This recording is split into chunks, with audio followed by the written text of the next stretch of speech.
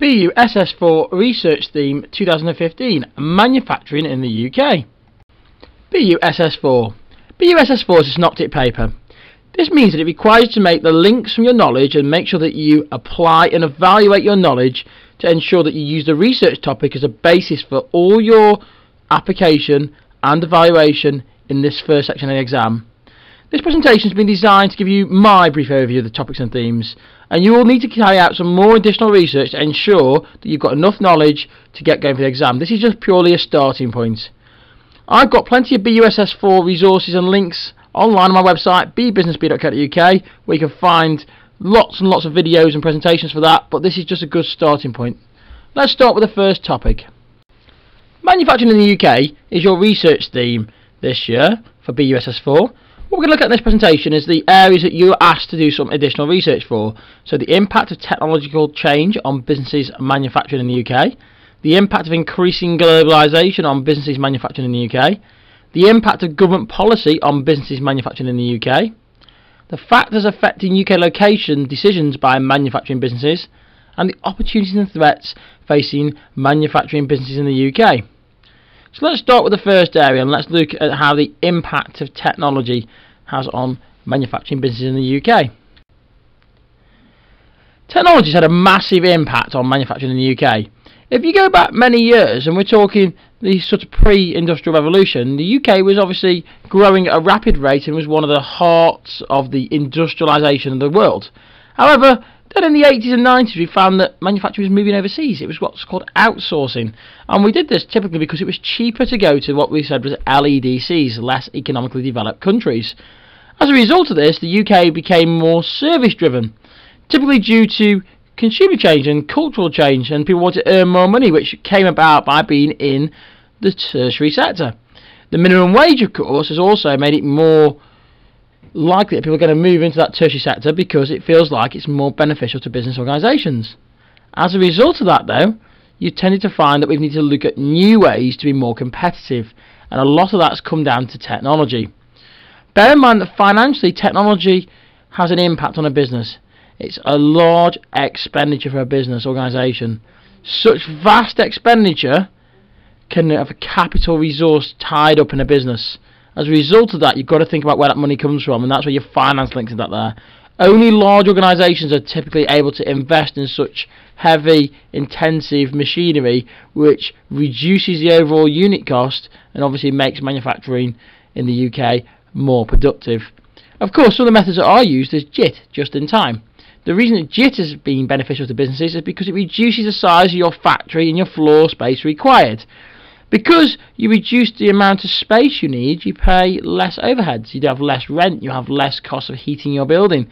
You tend to find that your business becomes more successful by the fact that it's smaller but more efficient. And again, JIT is something that's been used by many companies now. I mean, you won't find many manufacturers like your Bentleys or your Jaguar Land Rovers. Everything is JIT, just in time. Of course, JIT has potential drawbacks. Think about the other side, the arguments. If you've got traffic delays on major roads, that can impact on JIT. You've got to make sure you've got enough stock in the building to carry on production. You don't want production to stop because you can't get your products in there. At the same time, do you want to be held to ransom by suppliers? You need to have good, tight contracts in place. Legal resources need to be tied up closely to make sure that happens. You've got your CAD, computer-aided design. And of course, that's benefited businesses because they make quicker prototypes now. So businesses tend to be more responsive to changes in market demands and market needs. And because of that, you've got internet communications, and of course you can outsource some of these areas. So you can outsource your CAD to a design agency, people who are specialised in producing that work. Because they specialise, they've got the skills. Yes, it costs you more money in the short term maybe to have that done, but in the long term it saves you a vast amount of money because you're paying specialists who can deliver that skills and that base. And CAD, of course, can be done in many different areas of business. You can even get economies of scale out of this, because if you're a large organisation, you might have a design team that works within your global group, and of course you can employ them to work on certain projects for your own business. Then you've got CAM, Computer Aided Manufacturing or Automation. And of course this is what many of us have seen, so productions, factories. And of course because we've got production lines, we see improved efficiency. You see reduced unit costs. And because we do that, you also see reduced labour costs because you don't need as many employees. Typically in most businesses, employees are 80% of your costs because that goes on wages. and because of that you tend to find that businesses have become more competitive. Being more globally competitive means that you can hopefully export your products overseas, which is good for the UK economy because it brings money in.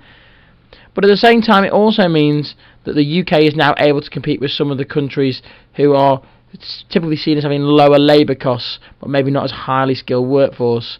So technology has enabled us to start to compete when it comes to manufacturing, even though we've got things like the minimum wage and we've got legislation, which maybe is counting, you would think, against companies in this country operating, but actually it can be a real successful factor. Let's look at an example. Nissan in Sunderland. Sunderland's Nissan plant is the UK's largest car plant. It's actually one of the most productive factories in Europe when it comes to making cars. Nissan actually invested £3.5 billion in their plant. Now think about this, robotics is what mainly will produce the cars. So that money there that they've invested will typically be on robotics automation process, just-in-time processes that are all in place. They made 511,000 cars in the UK in 2012. This is a serious plant. They actually employ 11,000 people. Now JIT is critical to their overall success of their business because they need to have a small as possible in stock. So you don't want to have cash in stock, but you need to use most of your floor space for producing cars and making sure that you're making the maximum potential out of every single space that you've got in that area. Of course, what they do is the Nissan whole project in Sunderland was actually really clever because the area's got high structural unemployment.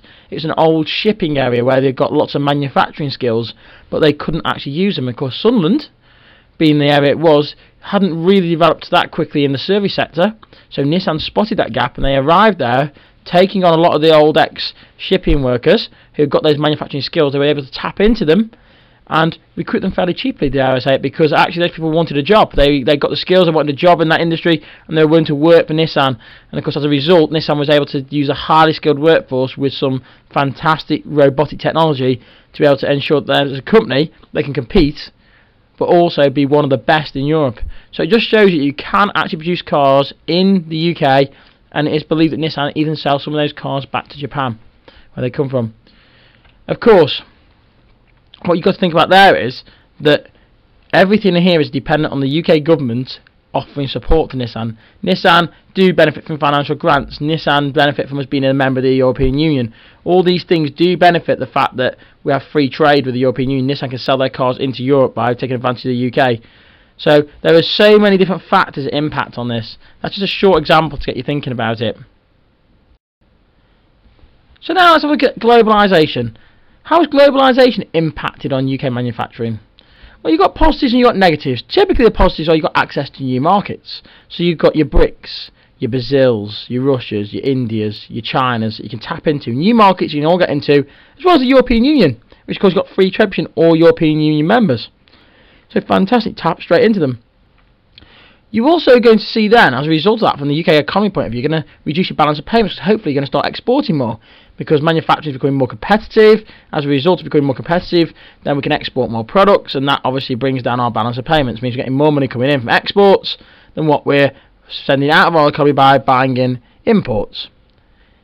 It's creating more employment in the UK. Globalisation, by selling more products, naturally creates more products, but actually globalisation means that we get new investment in the UK. So for example, Tata Motor Group, who bought Jaguar Land Rover, they're an Indian company who expanded due to globalisation, and they actually kept the car plant in the UK. So as a result of that, you can argue they've created employment, they've kept it in the business. Globalisation is bringing about that. It creates inward investment. It creates more money being invested in the UK.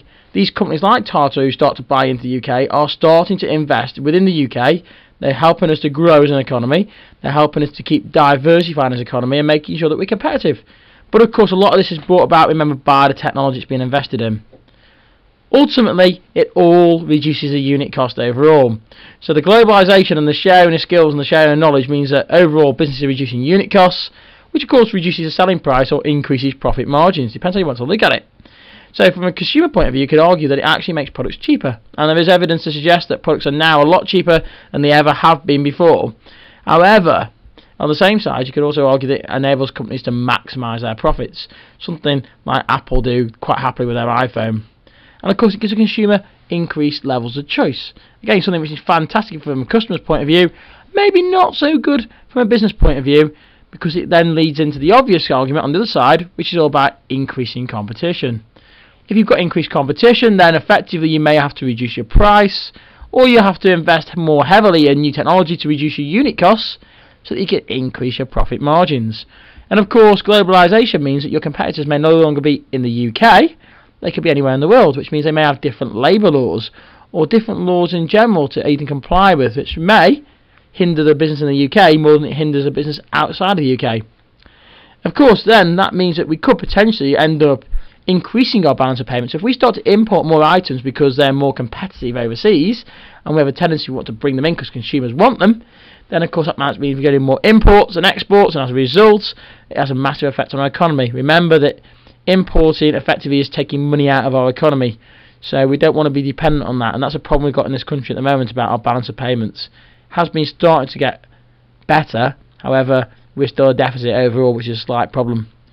You can have this risk of being dependent on large employers, and the dependency on large employers can cause a real problem, because then if they threaten to leave, then the government tends to be held to ransom to ensure that it offers some sort of grant or some sort of incentive to remain in the UK. That was a claim to be the case with General Motors in Liverpool, the Vauxhall factory. When they were thinking about whether they close a plant in Germany or the UK, it was relieved that both governments were basically trying to offer incentives to stay there, and of course in the end they chose to stay in the UK. There were reports out at the time, which feel free to go on Google and actually look it up yourself, but it does quote figures about how much it costs per employee to keep them in the job. However, the knock-on effect is if you don't pay that, then do you want areas of high unemployment? Because think about the knock-on effect to the economy of not doing that. These things all have a knock-on effect. And remember that manufacturers tend to use suppliers in the local area, cost more money, brings in more revenue. It's all very topically linked together. Government manufacturing policy. The government is obviously quite keen to drive manufacturing again in the UK. It realises that we've done a lot of importing and we've seen a lot of our industry go overseas, but as a result of this we've got a service sector based industry and economy, but of course that means we have lots of imports and we need to get more exports so we get our balance of payments down. So the government's tended to be trying to help with reshoring. Now reshoring is trying to get people to come back, so when they were outsourcing, now we're trying to bring them back into the UK. It is estimated by the UK figures at the moment that 1,500 businesses have actually come back to the UK. Typically this is starting to happen because places like China are starting to see inflation, wage inflation. As their economies start to grow, people actually demand more, and as a result it's now starting to increase costs. As a result of that, it's making it less competitive because you don't have the same control that you've got over there, and you've got the shipping costs, and you've got to think about the manufacturing processes. So all these things are now making it less competitive, especially now we can invest in technology in the UK. The government's also now started to fund things like the STEM subjects that they call. So they're trying to look at having apprenticeships in STEM subjects and trying to encourage that. For a business point of view, that's great because you start to be able to shape the future employees you need and the way you want them to operate. They've also developed these things called enterprise zones. Now you've got one in South Staffordshire, the I-54 area, where you've got Jaguar Land Rover who've looked at it, and you've got Amazon who are based there. Okay, they're a service sector business, but they've all taken advantage of enterprise zones. They've got lower taxes, they've got grants, they've got government support. You're normally close to good levels of infrastructure like the main roads, so you can get access to them. These have got like super fast broadband. All these things are all there given to you straight away. I mean, the claim is that it will create 3,000 new jobs in total, the Jaguar Land Rover move will. So you can see that these things are meant to be good for the economy and also good for the UK in general. You've also got like EU regionalisation grants and regeneration grants. And specific areas of the UK, such as like the Stoke-on-Trent and the pottery industry, have been able to tap into this. So these are areas of deprivation, ones that got structural unemployment, where maybe manufacturers have moved out in the past, and there's now funding to bring back and support businesses that want to create growth in those areas. So there is funding there. The government's reduced corporation tax down to 20%. It's now the lowest figure in the G20. That means that we're more likely to get inward investment. So hopefully our overseas companies are going to invest in the UK and choose the UK because they pay only 20% corporation tax as opposed to a much higher rate in Germany or France. Again, trying to bring them into the UK, create wealth and growth in the UK.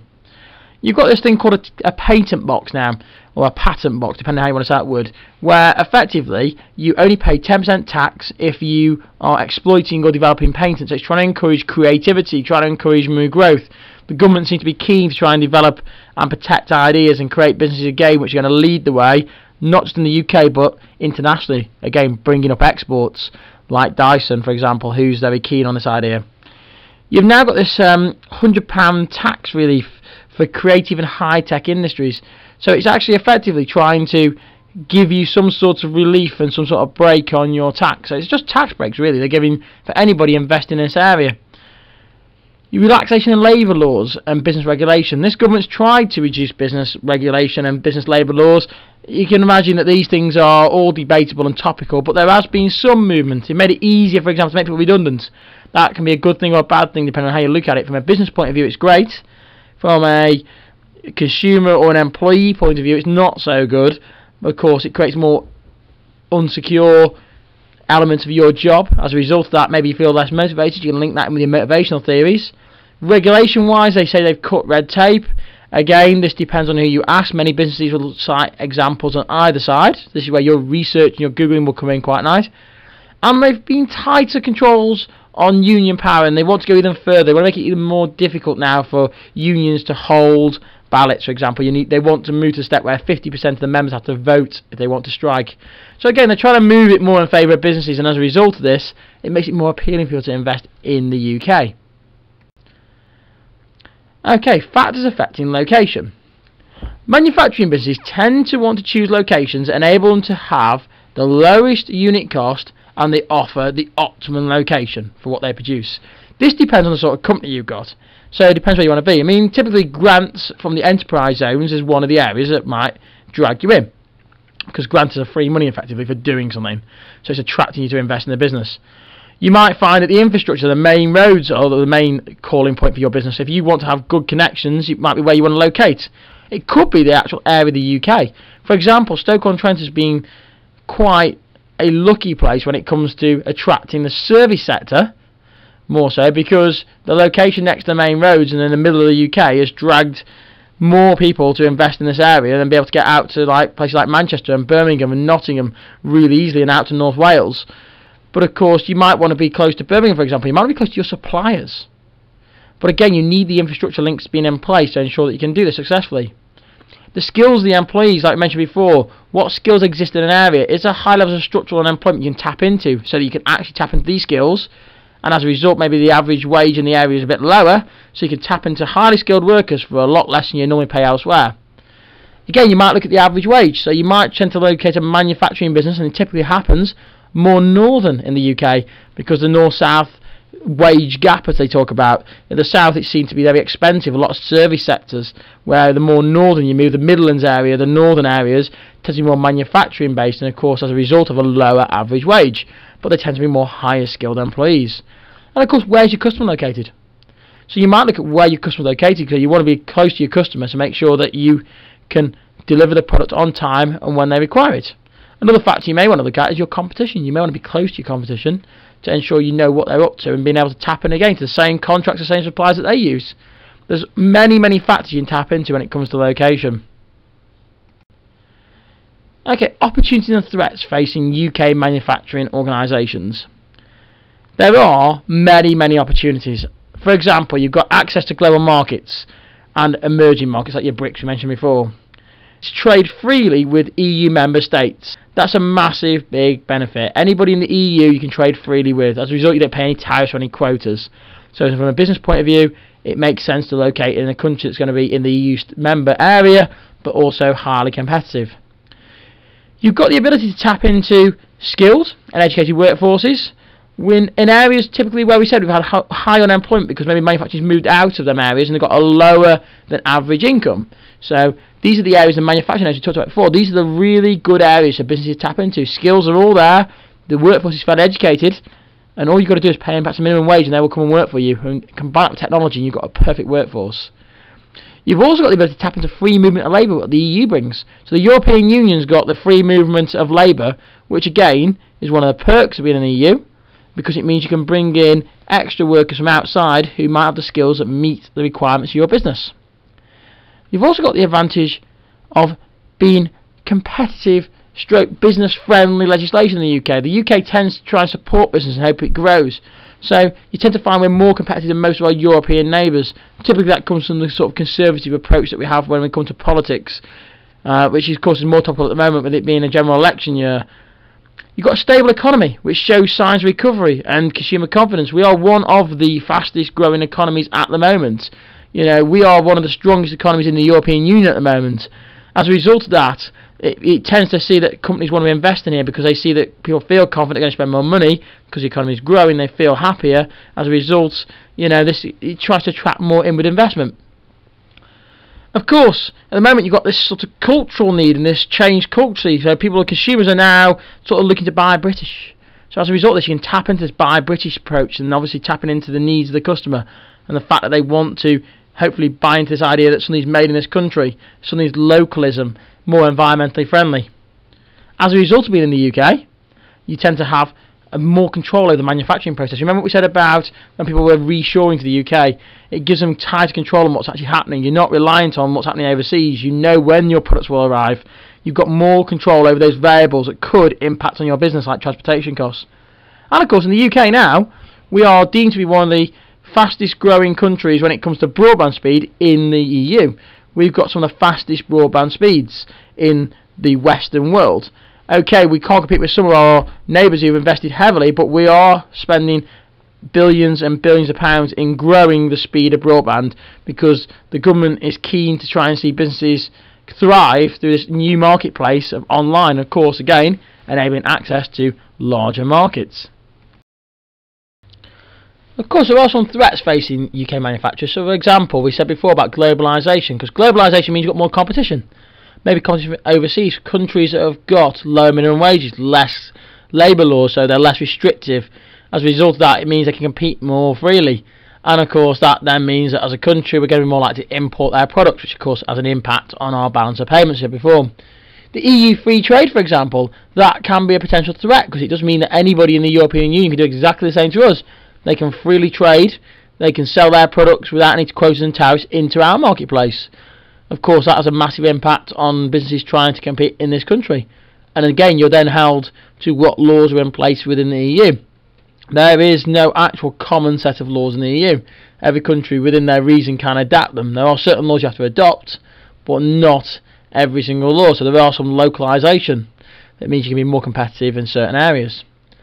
Of course, you've got the threat that governments potentially can be held to ransom by large multinational organisations. So if you are dependent on large manufacturers who are investing in the UK, then they'll want grants. You've got to give them the grants, you've got to give them the incentives, and of course, then you've got to weigh up what is the knock-on effect if you don't do that, how many jobs will be lost, what's the knock-on effect to the economy. So governments can be held to ransom by multinational organisations. You could see that you've got larger overseas markets, or you've got larger companies taking over or merging, and of course as a result of that you tend to find that reduced competitiveness. Of course, from a business point of view, that enables greater economies of scale, it enables to lower the unit costs, but of course it tends to see profit margins increase, it gets less competition, the price can start to increase. So you've got to see it from both sides of the angle. From a business point of view, it's a great move. From a business consumer point of view, it's not the best move. But of course, a government tends to be fearful now that that's going to happen. It seems to be happening more and more all the time.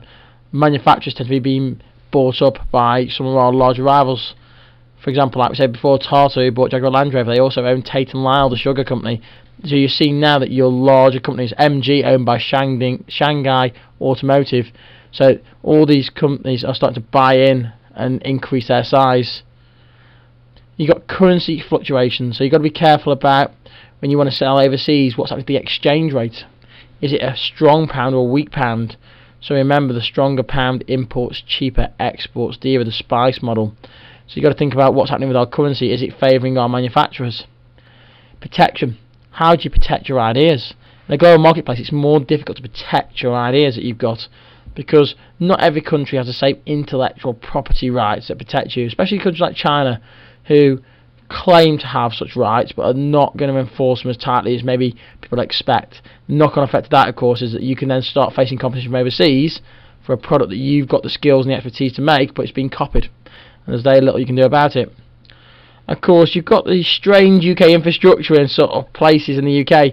We all know roads and railways which are congested, and of course as a result of that it can have a massive effect on your business. You know, the manufacturers talk about lorries being delayed, and of course remember to talk about just in time, how that delays that, but the cost of fuel. If you want to lower your unit costs, you can't afford for things to go wrong. It works on maximum efficiency. So in some areas of the UK we have got severe problems with infrastructure. We need to invest in there. And of course again that causes problems to the government, because where does it get that money from? Where does it invest that money from? But of course that tends to come from taxation. Do they have to tax businesses more? Do they tax consumers more? What's the knock-on effect to the economy? Think about all these links that go together. Then of course you've got changes in legislation, changes in the government, changing EU policy. All these things you can't control, but potentially they can happen. Legislation can be changed because, like I say before, we've got a government coming up, and obviously an election coming up, and we're going to elect a new government, which of course could then have a new set of laws. The EU of course themselves can set new policies, new agendas, and the massive effect they can have on businesses. All these things have a massive knock-on effect on how you operate your business. Search for the following questions.